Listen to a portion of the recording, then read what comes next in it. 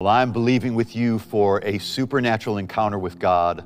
I want to talk to you about the 5 miracles of knowing God's extravagant love. 5 miracles that come into our lives from knowing God's extravagant love. Are you ready for your miracle?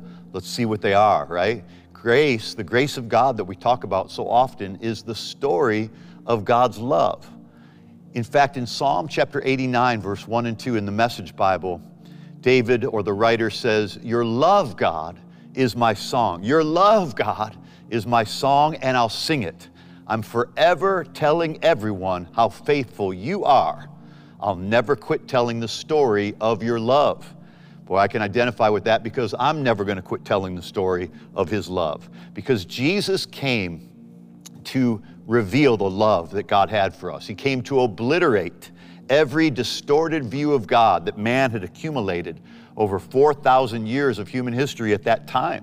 2,000 years ago, there were 4,000 years of completely misunderstanding God. Man had a failed glimpse, a real mistaken view of what God was really like. So Jesus came to obliterate the concept of an angry God that puts you in a box of demands that you have to live with. So many Christians grew up with a checklist, the rules and the regulations and the checklist of having to make sure they were always right with God.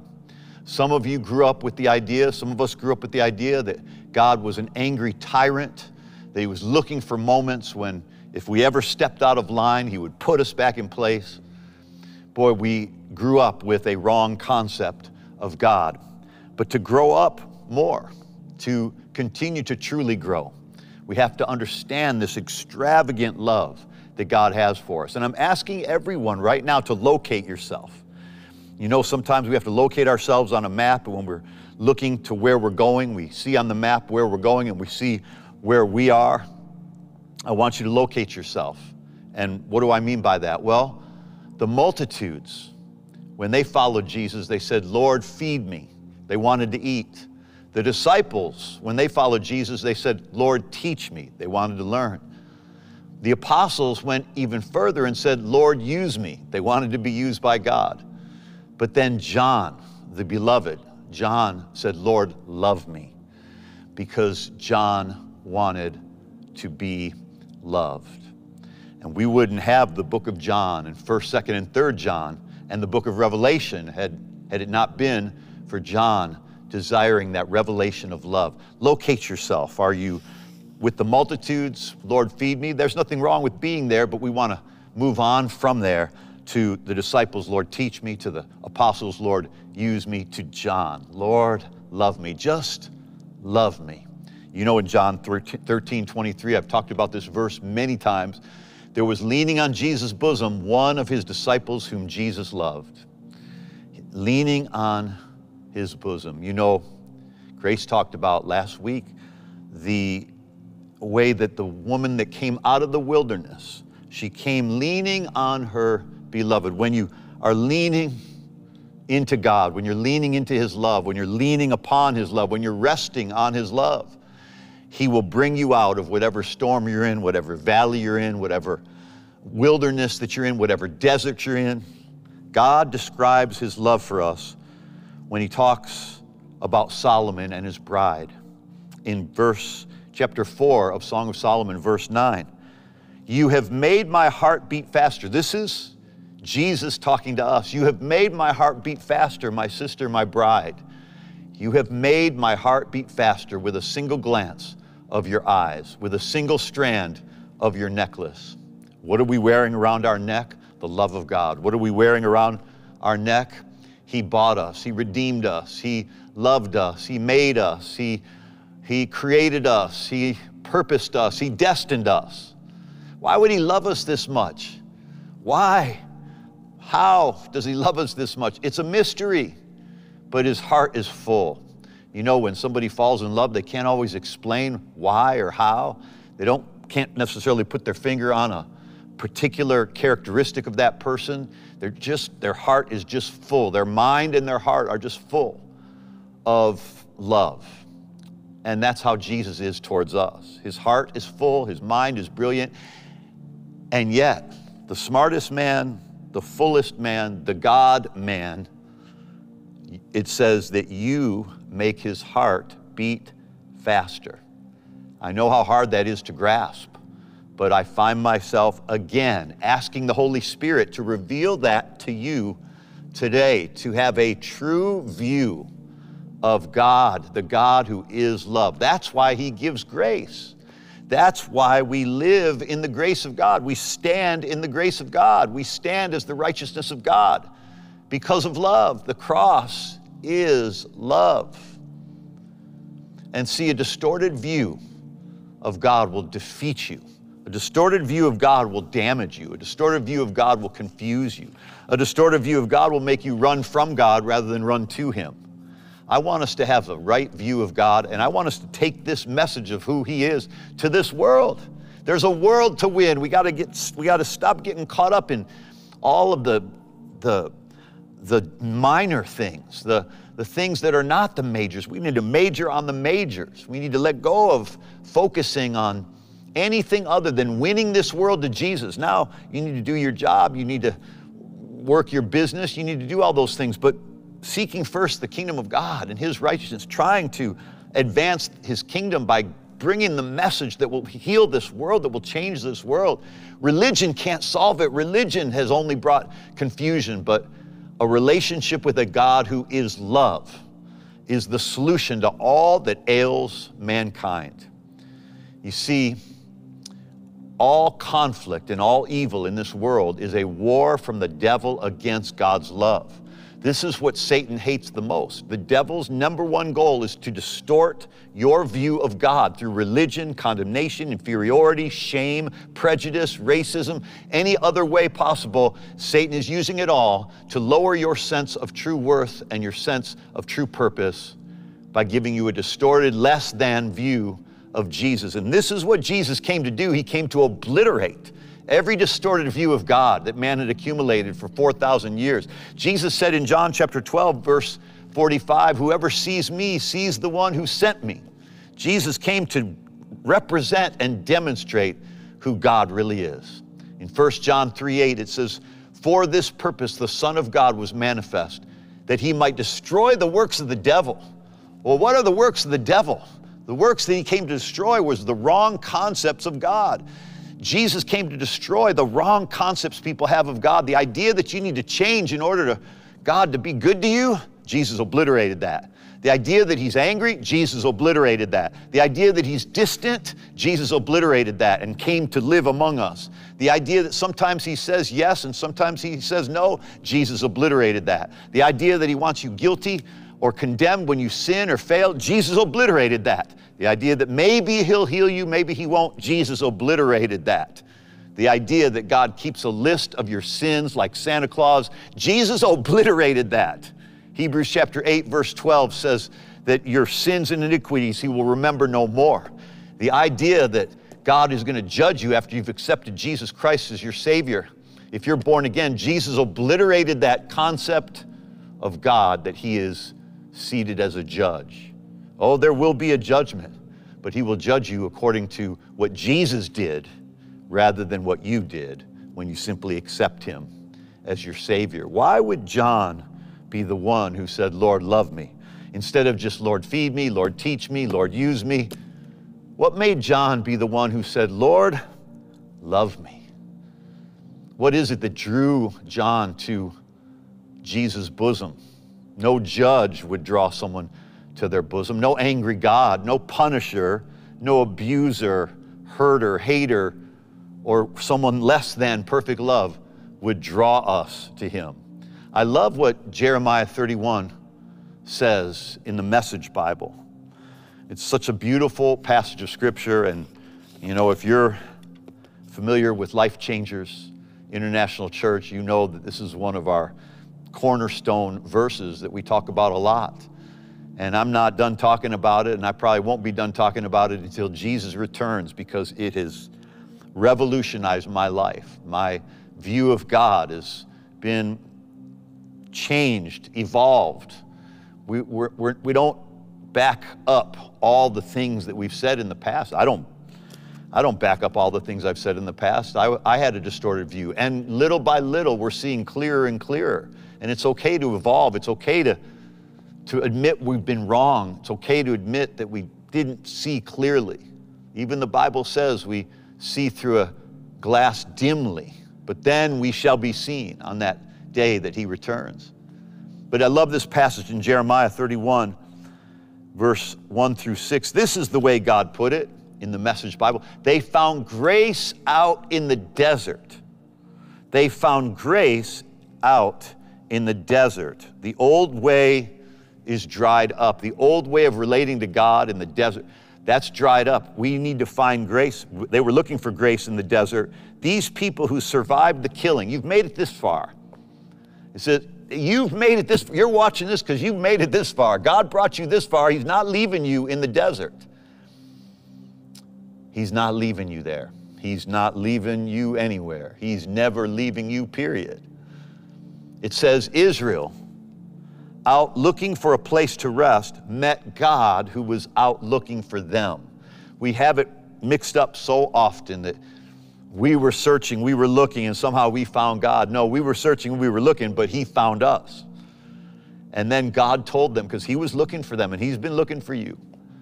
I've never quit loving you and never will. I've never quit. I hope someone hears this today by the power of the Holy Spirit revealing this to you from the inside out.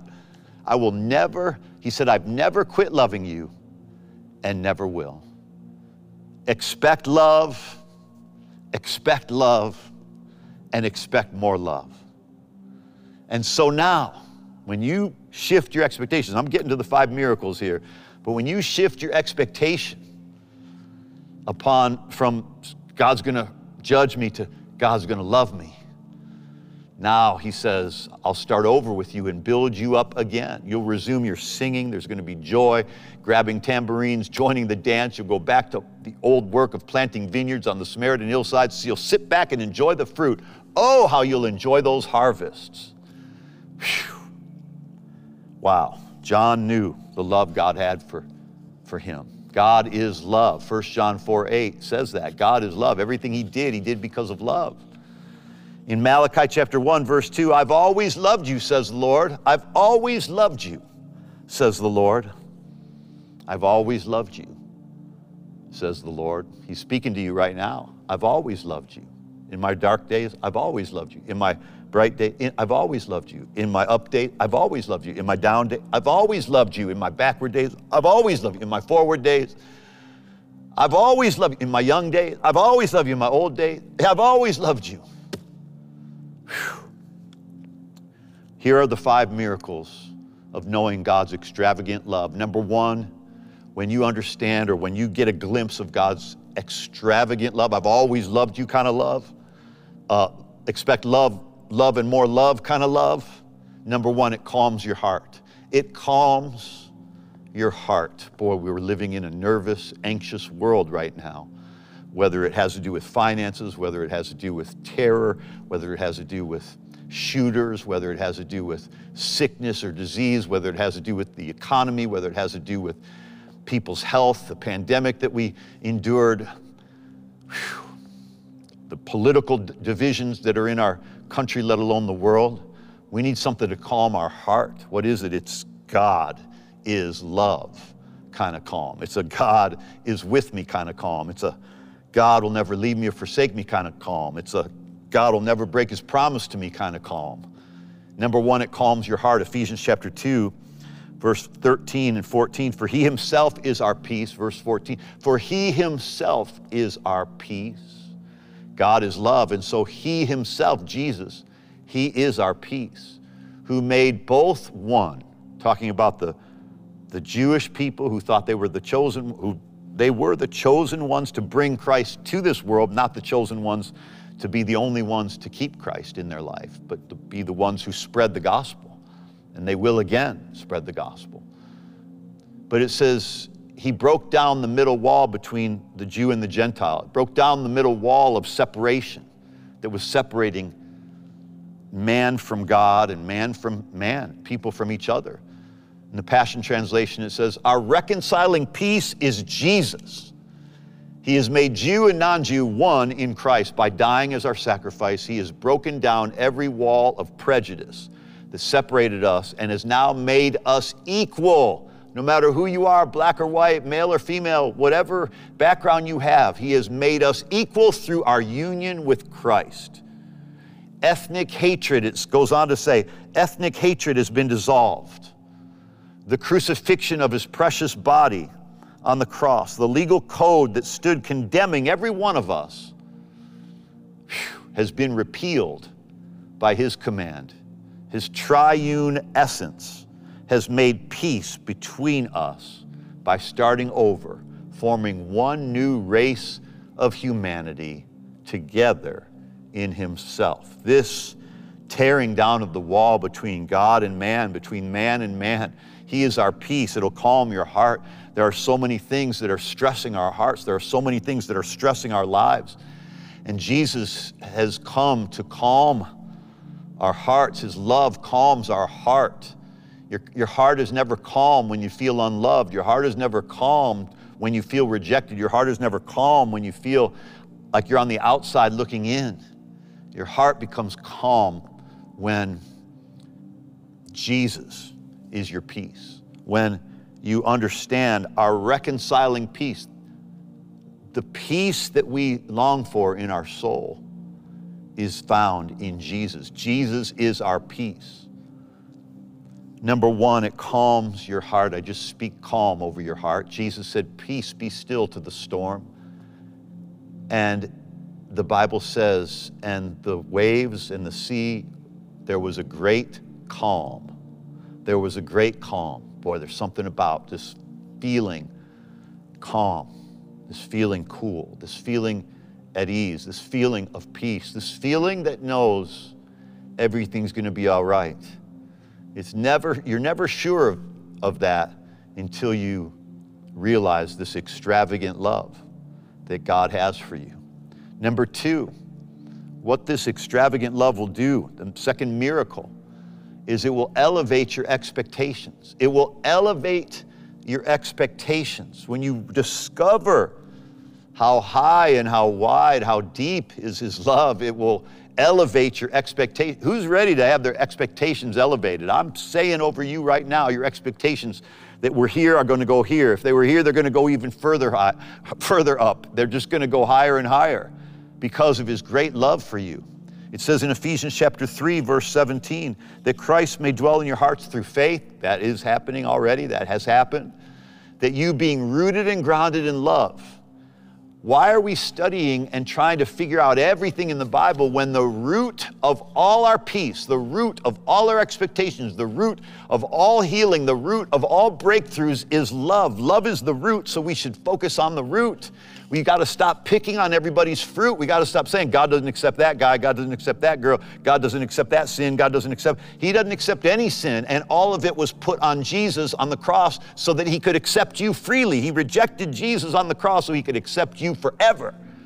And we got to stop picking and choosing which sins are the really bad ones and stop condemning people who are not like us, and stop picking sides and stop taking sides and start taking dominion and start taking souls and start believing for breakthroughs and start believing for your family members' salvation, believe for your neighbor's salvation, believe for your loved one's salvation. What is more important than when we die? Where we are going to spend eternity is the most important thing in this universe. And I'd rather spend eternity with God in some suffering place than to spend a moment in heaven without him.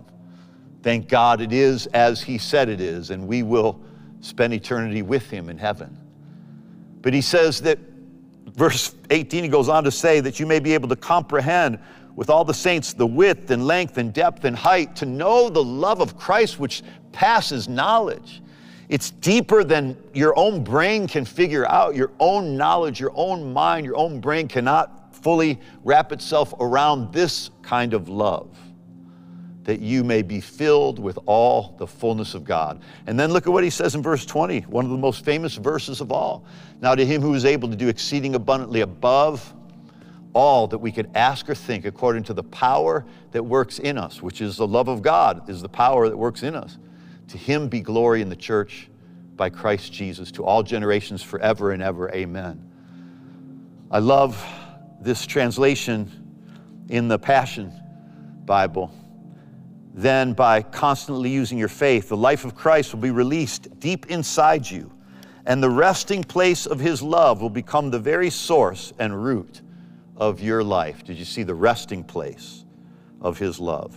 Then you will be empowered to discover what every Holy One experiences, the great magnitude of the astonishing love of Christ in all its dimensions, how deeply intimate and far-reaching is his love. This is where intimacy between you and God begins, and being just blown away and being in awe of his love. How deeply intimate and far-reaching is his love. How enduring and inclusive it is. Not exclusive, inclusive. Meaning no matter who you are, no matter where you've been, no matter what you've done, no matter how far you've fallen, no matter how judged you feel, no matter how holy you think you are, God is willing to include you if you would just say yes to Jesus' finished work on the cross. The scripture goes on to say, endless love beyond measurement that transcends our understanding. This extravagant love pours into you until you are filled to overflowing with the fullness of God. Heavenly Father, thank you for this continued pouring, this extravagant love pouring into us continually, pouring through us continually. Every person who needs this love to sweep away their past, sweep away their fears, sweep away their insecurities, sweep away their addictions, sweep away their bad habits, sweep away their disappointments, sweep away their pain. Let that love, that extravagant love, Lord, continue to manifest and awaken and revive every soul within the sound of my voice, in the name of Jesus. He goes on to say, never doubt God's mighty power to work in you and accomplish all of this. He will achieve infinitely more than your greatest request, your most unbelievable dream, and exceed your wildest imagination. Woo! Listen to this. He will achieve infinitely more than your greatest request. Have you been making some great requests? Go ahead and keep making greater ones, because he will exceed them.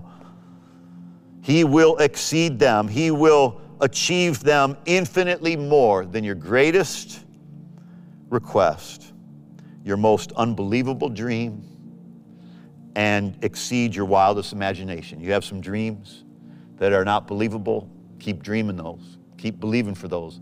I dream my family's salvation. I dream every person that I know walking with God, experiencing his peace, experiencing his love, experiencing his goodness, experiencing his grace. I have a dream of seeing him one day and knowing just as I am known.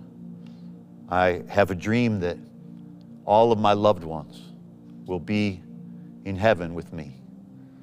I have a dream that you and I will be able to experience some heaven on earth even before we get there. I have a dream that we'll stop talking about politics and talking about entertainment in this world and start truly experiencing a love unlike any other, the above and beyond, the beyond our wildest imagination kind of love. The Message Bible says that Christ would live in you as you open the door and invite him in. Somebody needs to invite him in right now. I don't know who that is, but I'm asking you right now, stop and pause and invite him in. He said that Christ will live in you as you open the door and invite him in. Would you just do that right now? Wherever you are, whatever's going on in your life, just invite him in. Just say, Jesus, I open the door, I invite you in. You know he stood at your door knocking. He won't knock it down. He won't kick it in. He's a gentleman, and he knocks like a gentleman, and he's waiting for you to open it. Just say that, Jesus, I open the door, and I invite you in. Maybe this is your first time that you've ever invited him into your life. Then you know what? Just inviting him in as your Savior. That's the assurance of your salvation. Just inviting him in. To as many as received him, the Bible says, to them he gave the power and the right to be sons and daughters of God. Maybe you've already invited him in, but you need and want and to experience him at a deeper level, to experience this intimacy with him. Just invite him in. Jesus, I invite you into the most intimate place of my soul, the most intimate place of my life. I invite you in. Come on, pray that out loud. Jesus, I invite you into the deepest place. I invite you into the hidden places. I invite you into the secret places. I invite you into the places I haven't even been willing to admit. I invite you in. And that's a guarantee that he will come in and dine with you. And Paul goes on to say, and I ask him that both feet planted firmly on love, you'd be able to take in with all Christians the extravagant dimensions of Christ's love, that you would reach out and experience the breadth, test its length, plumb the depths, rise to the heights. Who's ready to rise to the heights in the love of God? That we'd live full lives, full in the fullness of God. God can do anything, you know, verse 20 goes on to say, far more than you could ever imagine or guess or request in your wildest dreams. And listen to this part. He does it not by pushing us around, not by bullying us, not by shaming us, not by making us feel guilt. He does it not by pushing us around, but by working within us his Spirit deeply and gently within us.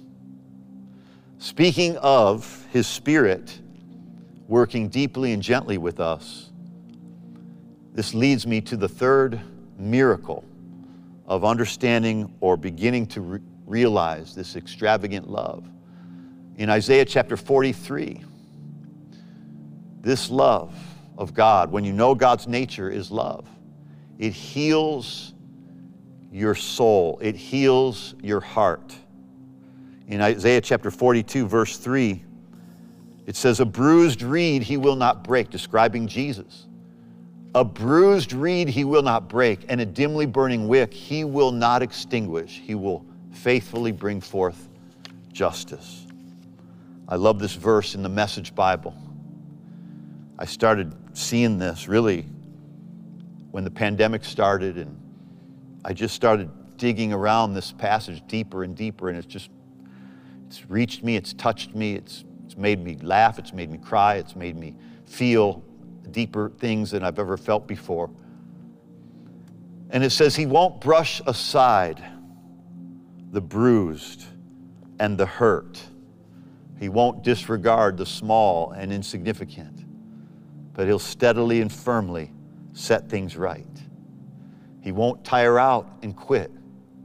He won't be stopped until he's finished his work to set things right on earth. You know, the first thing that he sets right on earth is your soul, your heart. Once you're born again, his number one intention is to heal your brokenness, to fill your emptiness, to fix what's damaged, to free what has been in bondage, to free you, to fill you, to fill what's been empty, to fix what's been broken, to free what's been in bondage, to flood your soul with his love. I love this verse so much that he won't brush aside the bruised. Have you been bruised? He won't brush you aside. Have you been disregarded? He won't brush you aside. He won't disregard the small. Have you felt small? He won't disregard you. Have you felt insignificant? He won't disregard you. He won't ignore you. He won't stop until he's finished the work to set things right in your life, the things that are imbalanced, the things that are broken, the things that have been unfair in your life. God's going to set those things right. He's going to heal you. Whatever the damage is, he's healing it now. Invite him in. He'll start healing you. This is the result. This is the miracle. It's a miracle. It's a miracle that I'm standing here today. It's a miracle that many of you are watching today. It's a miracle we're not in prison. We're not dead. Maybe you are in prison. You're definitely not dead, but maybe you are in prison watching this or hearing this or listening to this. And God is reaching you right where you're at. He hasn't forgotten you. You're in the hospital. He hasn't forgotten you. Nobody has remembered you or your birthday or what you're going through, but he remembers.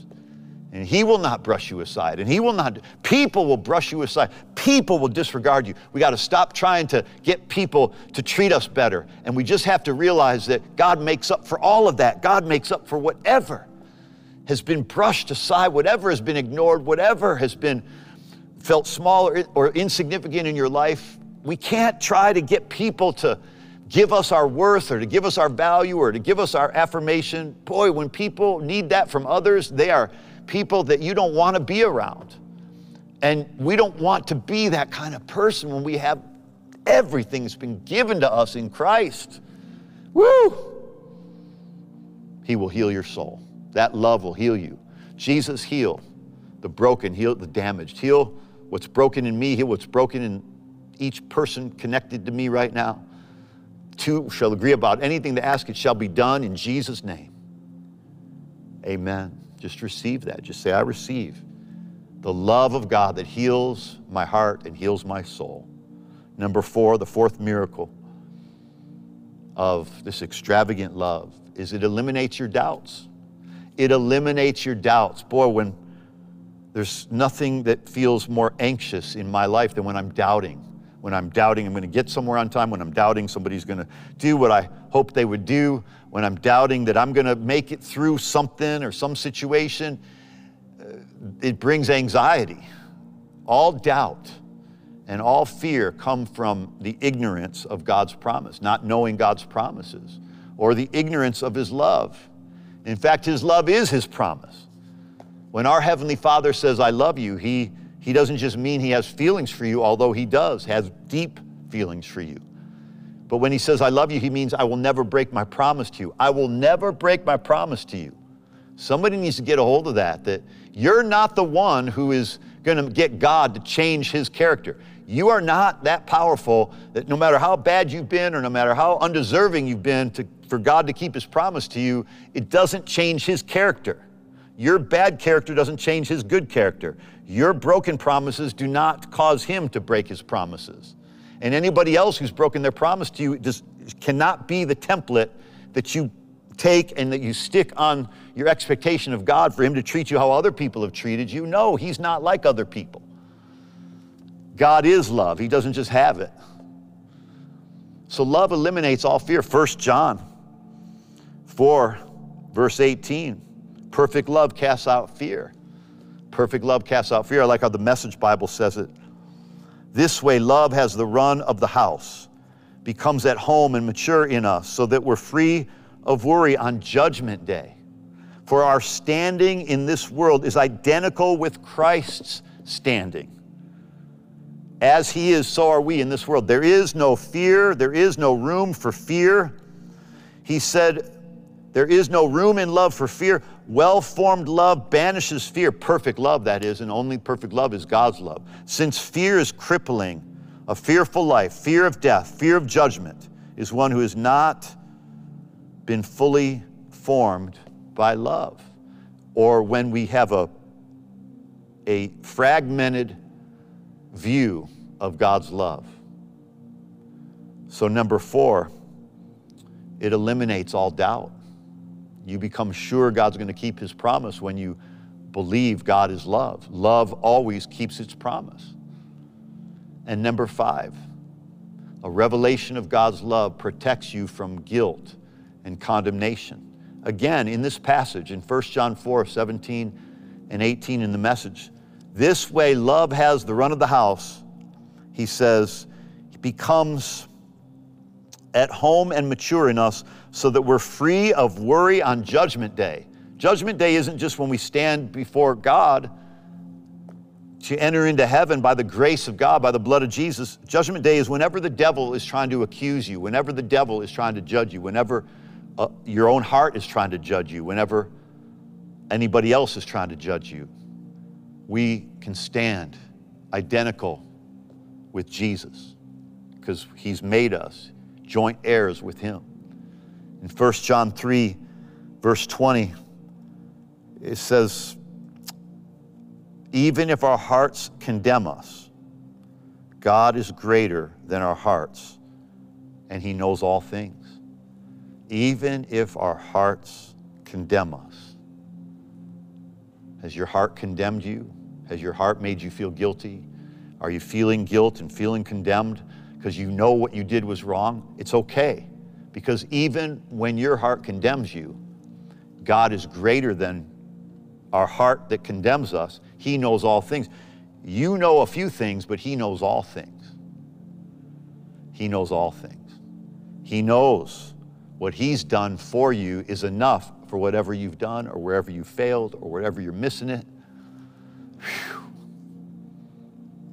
This love, it protects you from condemnation. It's called the breastplate of right standing with God. And one passage of Scripture says the breastplate of love and righteousness. The breastplate of love and righteousness, which is God's approval. Love is God's approval. That's what righteousness is. You stand approved by God through what Jesus did. You stand approved by God. And I got a bonus for you, a bonus gift, the sixth thing that a real revelation of God's love will do. It will make you safe. It will make you feel safe and vulnerable, and it will cause you to fall in love with him. We love him because he first loved us. He makes us safe. We can be vulnerable with him. Vulnerability is the secret to intimacy. And who is this Jesus? Who is this Savior that would love us so much? Well, I'll close with this description of him in the Passion Bible of Song of Solomon 5, verses 10 through 16. Why do we love him? Because he first loved us. She said about Jesus, she had a glimpse, she got a revelation of Jesus, a prophetic revelation. He alone is my beloved. He shines in dazzling splendor, yet is still so approachable, without equal, as he stands above all others, outstanding among 10,000. The way he leads me is divine, his leadership so pure and dignified as he wears his crown of gold. Upon this crown are the letters of black written on a background of glory.